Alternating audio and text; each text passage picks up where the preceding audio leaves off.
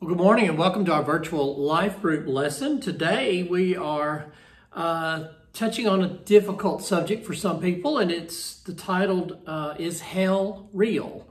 The reality of hell. And we're going to be looking at 2 Thessalonians chapter 1. So if you want to go to the New Testament, very close to the back of the book, 2 Thessalonians chapter 1, we're going to be reading several verses out of 2 Thessalonians, and then we're going to delve into the realities of hell, the scriptural, biblical realities of hell. Some people deny hell. They deny that there is such a place as hell. They deny that there is any kind of eternal punishment for the wicked. And the reality, or the denial of the reality of hell, is connected to atheism. You say, well, wait a minute, how is that? Well, not all people who deny hell are atheists, but there is a connection between the two because both of them are based on the idea of naturalism. Naturalism is simply the belief that all there is what is natural, the natural world, physical matter. So in other words, if I can see it, touch it, taste it, smell it, or hear it, it's real, it's natural. Anything that I cannot see, taste, touch, feel, or hear is not real. It just doesn't exist. So atheists use that to say, well, we can't sense or feel or experience God or heaven or anything of the afterlife, and therefore we have no justification to believe that those things are real. They just don't exist. The only thing that exists is what is physical, what I can experience with my five senses. And so denying hell doesn't necessarily carry you as far as atheism, but it is connected in the sense that I can't see hell. I can't experience it in this lifetime. So it's easy for me to simply just discard it and say it's just not real. And believe it or not, there are many people who claim to be Christians who claim that there is no such place as hell. And to be honest with you, that's a comforting thought for a lot of people, to just dismiss it and say it just isn't there. And then I don't have to deal with it. I don't have to experience the consequences of it. I don't have to worry about my loved ones, my friends, my family members who might go there. I don't have to worry about myself going there. I'll just say that it doesn't exist. And I would say if you are someone who has nothing to do with Christ, you do not want to be in a right relationship with God, you don't believe in the Bible, then go ahead and believe whatever you want, okay? It doesn't matter at this point if you've denied Christ. There's nothing that I can do to convince you or to change your mind. If you claim to be a Christian, you have to go to the biblical authority. You have to go look at the Bible. That is the Word of God. If you claim to be a Christian, you can't dismiss what the Bible has to say. So we're going to look at that. But let me just explain to you, if the world that the atheists and the naturalists believe in is real, if there is such a world, and this is such a world, if this is a world where only what is natural exists, and there is no supernatural, there is nothing beyond what is the physical world. Okay, let's just assume for a moment that's right. What are the actual implications of that? Well, that means there's no God. There's no Son, there's no Savior, there is no Holy Spirit. There is no God because God is supernatural. He is not natural. He was not created. So if there is nothing supernatural, there's no God. There's no life beyond death. Okay, you live this life, you die, your physical body dies, that's all there is to it. Likewise, there's no human soul. There is no eternal part of you that goes on somewhere else. That just doesn't exist in that world, okay? There's no such thing as a miracle. They do not happen, okay? There are no angels. There are no demons, okay? If there is no spiritual aspect to life, if everything is just physical matter and there is nothing spiritual or supernatural, then there's no such thing as morality. There's no such thing as what is evil or what is good. Okay, those are just determined by the physical people. We decide what we think is moral or just but there is no actual righteousness. There's no basis for morality. There's no such thing as sin. Those things don't exist. And if we are just physical matter hurling around in space, and there is nothing spiritual about us, then there's no purpose in life. There's no meaning in life. Nothing matters. I mean, that is the moral implication of naturalism. Nothing matters ultimately. Nothing. So, out of that, you have some people who want to take a middle road. And so they say, yes, I'm a Christian. I believe in the supernatural. I believe in God. I believe in Christ. I just don't believe in hell. Okay, so there's two different ways that people try to ride the fence. One of them is the idea of universalism or universal salvation. This idea that at the end of all time, God is just going to give in and say, oh, come on, everybody gets to go to heaven. Yeah, I was just kidding. Everybody will go to heaven somehow, some way. People who believe in reincarnation believe in universalism, because that's why they say, well, if you don't do well in your first life, you may come back in another life and have a chance to fix what you did wrong. And, may have to go through that several times, but eventually you'll be good enough. There is another theory that people use to try and marry what they want to what they say they believe.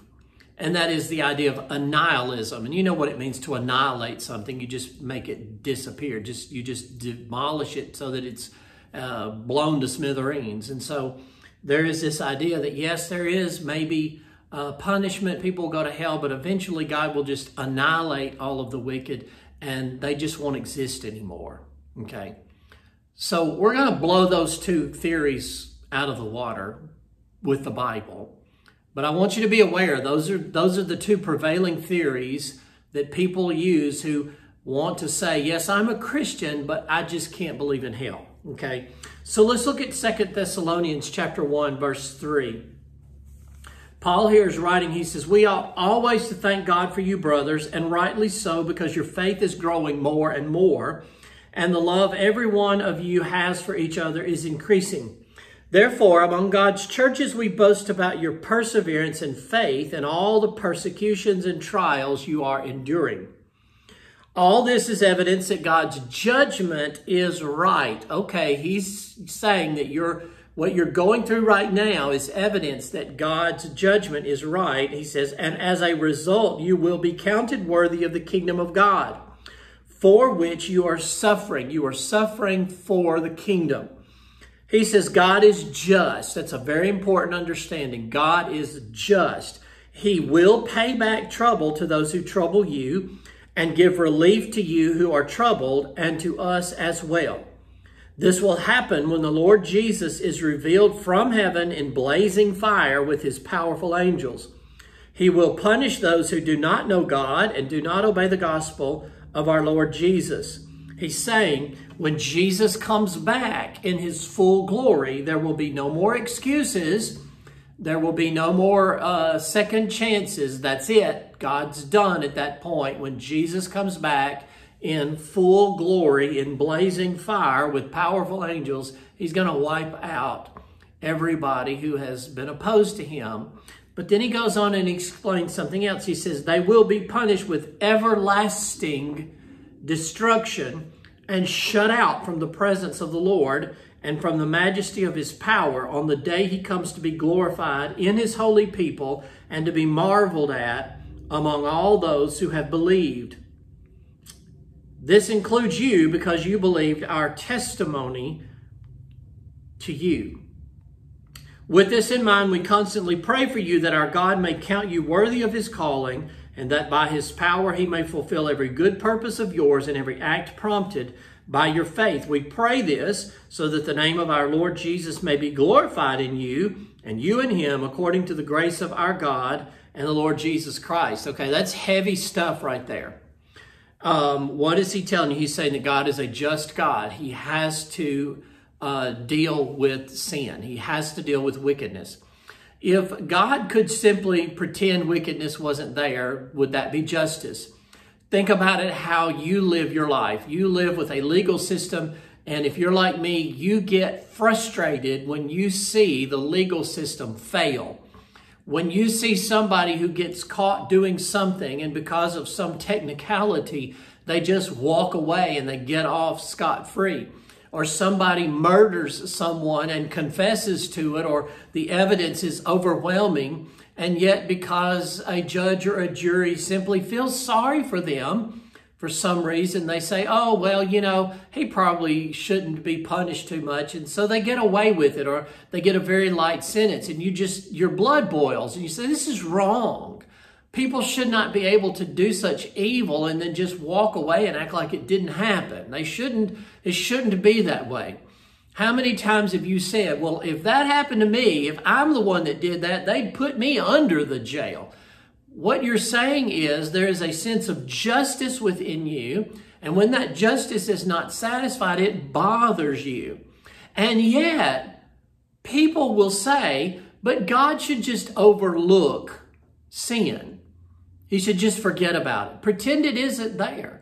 Why would we want God to be that way when we ourselves are not that way?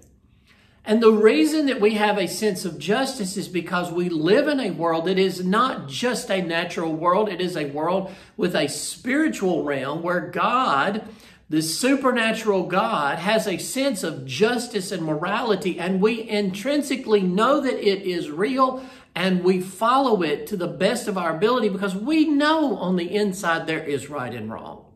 And we know that the basis of morality is God himself. And so we as Christians try our best to live according to that, to live up to that. So let's go and look at this eternal punishment. Let's look at hell itself. Let's dive in for just a few minutes. The word hell is an English word, okay? So when you look at your English translation and you see the word hell, it sometimes means different things. So I want you to understand, if you go back to the Hebrew, go to the Old Testament, the word there that is rendered hell is the word Sheol. And that's something that I've explained before. We've talked about it. And Sheol in the Old Testament does not necessarily mean just a place of punishment, but it means a place for the dead. So Sheol in the Old Testament is an understanding of when you physically die, you go somewhere. Your soul goes to another location, and that is Sheol. The Greek word for that is Hades, okay? So when you read hell, Hades, Sheol, you're most of the time talking about the same place, okay? You're just talking about it in different languages. Now, Jesus explained that Old Testament state of Sheol in Luke chapter 16. You remember this story. He talks about this rich man and Lazarus. And Lazarus was a godly, righteous man, but a very poor man, a beggar. But when he died, he went to Sheol, and he went to the Abraham bosom side. But when the rich man, who was an unrighteous man, who did not honor God, when he died, he also went to Sheol, but he went to the hell side, the torment side of Sheol. And I say the hell side because people have come to associate hell with punishment. But the idea of Sheol is that there is this place, and when the rich man saw a long way off, he saw Lazarus in Abraham's presence, and he spoke, and he asked, I'm paraphrasing, you can go back to Luke chapter 16 and read it. He asked Abraham, could you send Lazarus over here, just dip his finger in some water and just do something about this torment. He's alive, being tormented, and he's talking to Abraham. And Abraham explains to him, no, he can't come over there. No, you got your good things while you were on the earth, but apparently you didn't want to have anything to do with God. And so this is where you have to be. And Lazarus can't come over there anyway because there's a chasm that divides us. There's a great gulf that divides us, so he can't cross over to you and you can't cross over to him.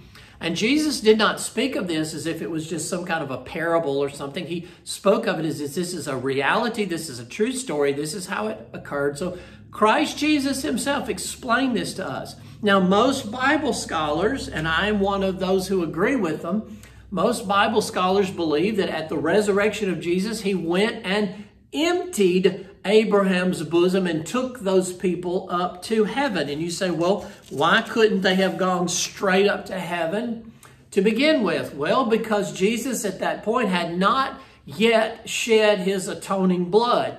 And so these people, even though they were counted as righteous by the grace and the righteousness of Christ, before Christ actually shed his blood, they could not enter the holiness of heaven. He had to shed his blood for those old covenant saints who were counted as righteousness, but he had to physically shed his blood and atone for those sins before they could then enter into the holy presence of heaven. And so that side of Sheol, in my best understanding of the scripture, was emptied. But the torment side was left there, and that is where people to this day go. Now, after the resurrection, the Bible tells us in the New Testament that to be absent from the body is to be present from the Lord. We no longer, as Christians, have to go to Abraham's bosom. Abraham would be in heaven. So we go directly to heaven. But those who die without Christ would still go to Sheol and still go to the torment side of the chasm. Now, there is another word that is sometimes rendered hell in the New Testament, but if you go back to the Greek, it is the word Gehenna. And Gehenna appears at least 12 times in the New Testament, 11 of those in the Gospels, one time, I think, in the book of James. And the word Gehenna comes from the Hebrew Gehinnon, or you've heard of this, the Valley of Hinnon. It was an actual physical valley there outside of Jerusalem. It was a perpetually burning trash heap, but not just a place for people to get rid of their household refuse. It was also a place where they would cast dead bodies. If someone died and they couldn't afford to bury them, or if someone was a criminal who was executed or crucified, throw the body into Gehenna, into the valley. It was just a burning, nasty cauldron it was like a landfill that was on fire. People, at one point, Jewish people, got so deranged that they would actually sacrifice their children to Moloch by throwing their live babies into the fire and sacrifice them to this demonic entity. Jeremiah prophesied about this valley and prophesied that it would someday be called a valley of slaughter, that God would use it symbolically or literally to be a place of punishment. And the New Testament uses Gehenna and uses the adjective, it uses the word Gehenna, and it always means eternal hell, okay? Everlasting fire. It is never used in the term of a holding place. It is not a temporary place.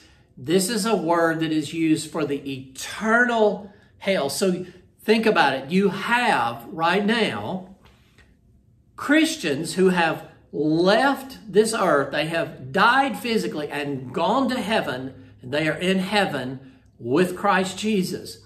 You have people who have died without Christ, who have gone to Sheol. But one day, all of Sheol, all of that eternal, all of that,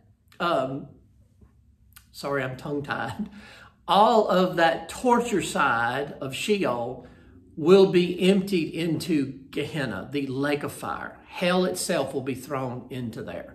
So when you read Gehenna, and you probably won't because your Bible probably translates it hell, but it always means eternal fire, eternal hell, and eternal place.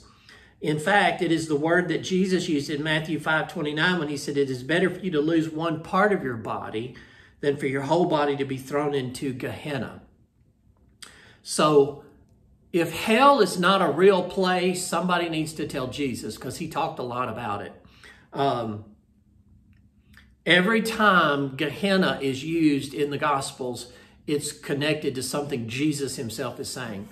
So if you encounter somebody who says, yes, I'm a Christian, I just don't believe hell is a real place, you can very politely say, well, you need to talk to Jesus about it because he doesn't know. And if you want to get into the actual, the wording and the scholarly study of the languages and explain to them the word Gehenna and how Jesus used it over and over again to speak of this eternal hell and this eternal destruction, you can go there if you want to. So let's talk a little bit more about eternal punishment.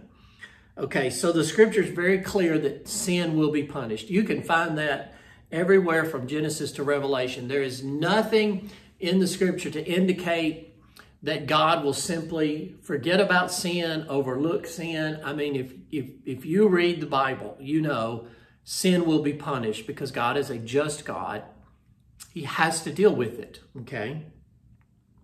The New Testament uses an adjective, and it's aion, and I'm not sure exactly the best pronunciation of it, but my Greek pronunciation sometimes is not very good, but I'd say aion, which means the age to come. So this is an adjective that means the future age, that eternal age. Now, there is a derivative of that is aion, aionion, and that means everlasting or eternal. That's the same word that is used to describe God being everlasting or eternal. Okay? So I want you to understand, the New Testament uses the same adjective to explain how God is eternal that it uses to explain how there is a punishment that is also eternal. It never ends. Jesus referred to this eternal hell is a place where the fire never goes out, okay? Just stop and think about that for a moment. He says the fire never goes out. The worm does not die. The fire is never quenched, okay? So Jesus himself used language and wording explaining the eternality of this punishment of Gehenna. It doesn't stop. Okay, so there's no such thing as annihilationism, that's a long word, excuse me, where they have to go to hell, but they're just consumed by it and they just poof, seem to cease to exist. That's a popular belief among people who claim to be Christians, that they're just, if you don't make it to heaven, yeah, you'll have a little blip in hell, but you'll just be annihilated and you won't exist anymore. You're not, as they teach, you're not going to be punished eternally. They say, no, that's not real. Again, if that's not real, somebody needs to tell Jesus because he claims it's real. He talks about it. He warns us of it. He's very clearly telling us that there is an eternal punishment. In fact, there are a lot of other phrases used to describe how this punishment is eternal, and they're tragic. Weeping and gnashing of teeth. There's nothing good about weeping and gnashing of teeth. Words like condemned to hell, the judgment of hell, beaten with many blows, perishing, lost, destruction, over and over and over again. These words that describe this eternal punishment of hell. There's not a clear reference anywhere in the New Testament to indicate there's an end to this punishment. Even though people teach it, and they try to find scripture to base it on, there's nowhere, anywhere in the New Testament that indicates that this punishment ends at some point. Now, if it does, if there's an end to it, if it's just a short little punishment and then you're just poof, you don't exist anymore, you would think Jesus would have explained that to us rather than mislead us into thinking that it was eternal. But Jesus is quite clear that this is an eternal punishment. So this idea of annihilationism or universal salvation. Either one of those is just, at best, it's just speculation, and at worst, it's wishful thinking. But it's not biblical. Neither one of those theories is biblical, and yet they're very, very common. Interestingly enough, neither of these was ever popular up until 1900s, probably. Especially the idea of universal salvation, that just everybody eventually will be saved. Those are things that were never really taught in the early church or even in the Middle Ages of the church. These are things that did not become popular until the last 100 years or so. Why do you think? Well, my theory, the closer we get to the end, the more Satan tries to convince people, don't worry about it, hell's not real. Hell's not real. And even if it is, it's just going to be just a little blip and you're going to be annihilated. And why do you think people are so flippant about it? Like, hey, I don't mind going to hell. Everybody else I know is going to be there. May as well go down there and have a party. Or, or they think they're just going to be consumed by the fire and they won't exist anymore. And it's like, so what? At least I won't be bored in heaven for millions and millions of years sitting on a cloud playing a harp. Okay. I hear people say stuff like that. Number one, they haven't studied the Bible because they don't understand the reality of hell.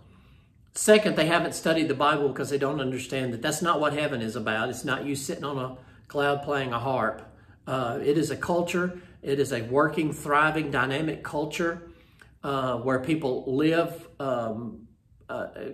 engage in useful and productive things. And it is not at all like they are describing it.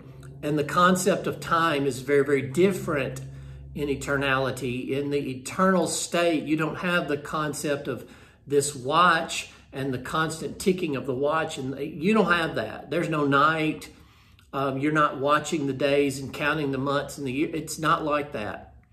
But if you don't know the Bible very well, you can just make up whatever you want and claim it and hold on to it. But the reality is, Jesus taught us very differently. So there are some objections to hell, and I actually pulled these out of the literature. Some of the things that you may hear from other people that say, well, I just don't believe in hell, and here's why. Number one, they say a loving God would not send people to hell. Okay. God, in my humble opinion, could literally do no more than what he has done to show people how to avoid this punishment. The Bible has made it clear that through just his creation, God has made his existence known to everyone. And the Bible makes it very clear that those who seek his face, those who call upon him, he will respond. How will he respond? I am convinced that if you are part of a people group living somewhere in the deepest part of the Amazonian jungle, and you've never heard the name of Jesus, but you look up at the stars at night, you look at the sun and the moon and the stars, and you look at the creation, and you look at what God has created, and you say, I know you're there. I may not even know your name, but I know you're there. I know you're holy. I know you are righteous. I know that you are all powerful, and I know you are eternal. You are not created. In other words, I know you are not natural. You are supernatural. The Bible clearly tells us in Romans chapter 1, every human being knows that just by what God has created. I am utterly and totally convinced that if you get to that point where you acknowledge God, and the Bible says the fear of the Lord is the beginning of wisdom. It is the beginning of your salvation when you recognize and you hold God Almighty in reverent awe. And I am convinced that when you seek that God, however he needs to save you, if he needs to send somebody there to tell you about Jesus Christ, his Savior, he'll call somebody to get on a boat or a plane or hike to where you are and tell you about Christ Jesus. He will not leave you there while you are praying and talking to him and say, well, it's too bad. There's nobody there to tell him about Jesus. I guess he'll have to go to hell. I don't find that in the scripture. I find that those who call upon the Lord will be saved. That those who look to God and acknowledge the existence of God, that God will respond to that in kind. Okay? So I don't think there's anybody who has an excuse, and Paul didn't either, because he said there is no man with an excuse. Nobody will get to heaven and say, well, God, I didn't know you were real. If I'd known you were real, I would have looked, I would have talked to you, I would have prayed to you, I would have honored you, I would have sought you and figured out how to be saved. Paul says nobody has an excuse. Some people say, well, I can't imagine a lake of fire, a literal lake of fire. I can't either. I don't understand liquid fire.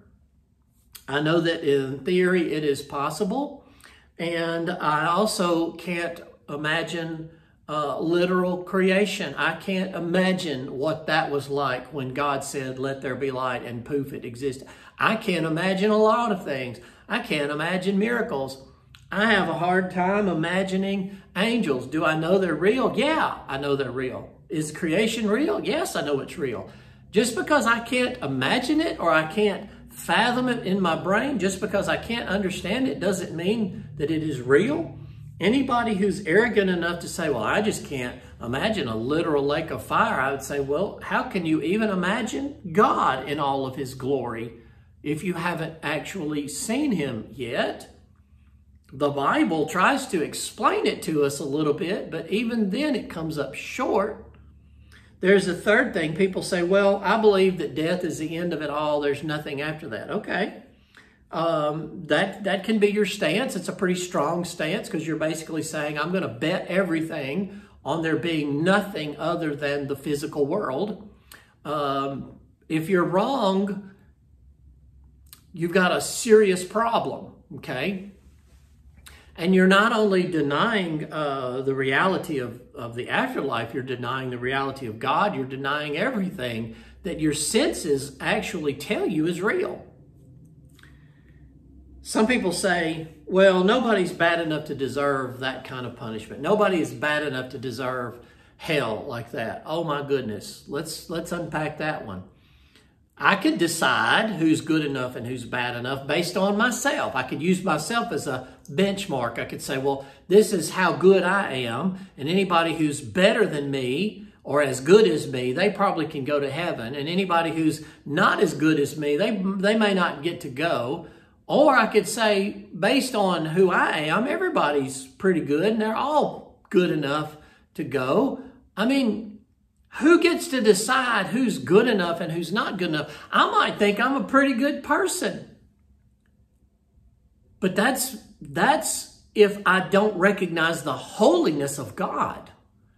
God is a holy, righteous God. He's perfect. He's flawless. And the scripture says, compared to him, my very best righteousness is like filthy rags. So it's very arrogant to say, well, nobody's bad enough to deserve hell. Nobody's that bad. Well, what is your measuring stick? How do you determine what's good and what's bad? There's some of the objections that people offer, and you can refute that from a philosophical point of view. You can refute that biblically, especially if they claim to be Christians. You can say, well, let's look at the scripture. What does the Bible actually say? The Bible's very clear. There is a place of punishment and a place of eternal punishment, and that those who reject Christ Jesus and ultimately are rejecting the Father, that's where they go. That's not the way I would like for it to be. That's not what I wish it was. I wish it didn't have to be that way. In fact, I'm not the only one. God says very clearly that he does not want anyone to perish. God does not want anyone to perish. It's not his will that you have to be punished. That is not what he wants for you. It's not what he wants for your loved ones. It's not what he wants for your neighbors. It's not what he wants for your kids, your grandkids, your mom, your dad, your sisters. He does not want that for you or anybody around you. That's not what God wants. We try to blame God. People try to blame God and say, well, he shouldn't punish people. Okay?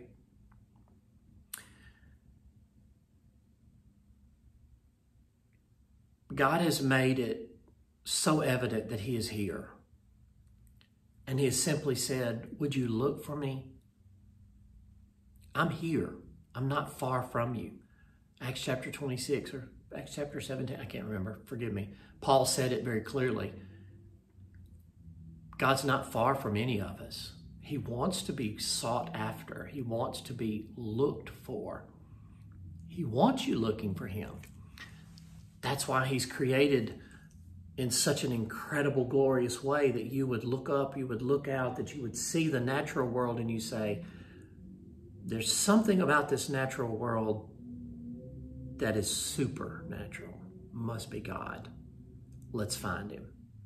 God wants to be found because God wants fellowship with you and God wants you in heaven with him forever. He doesn't want you to be punished.